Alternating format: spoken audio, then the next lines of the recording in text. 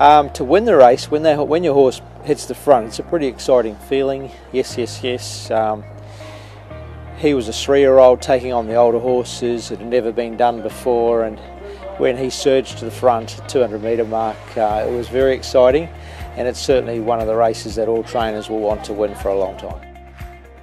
Yes, yes, yes is winding up from the back then to tracking and centre of the lane. The colt, yes, yes, yes takes the lead. Centre of the lane is chanting at the end. Yes, yes, yes wins the Everest. Beats centre of the lane. To win any big race, I think it's like winning any big sporting event. It's very special.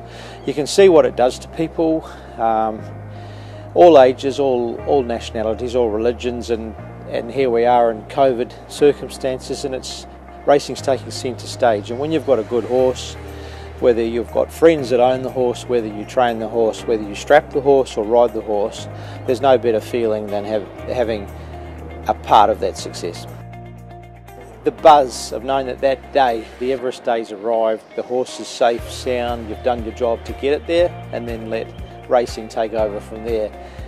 That's what makes racing special. You can't buy that success, you can't plan it. You can do the best you can in preparing for it, but you've got to wait your turn. The Everest win rates right up there. Winks took things to a whole new level.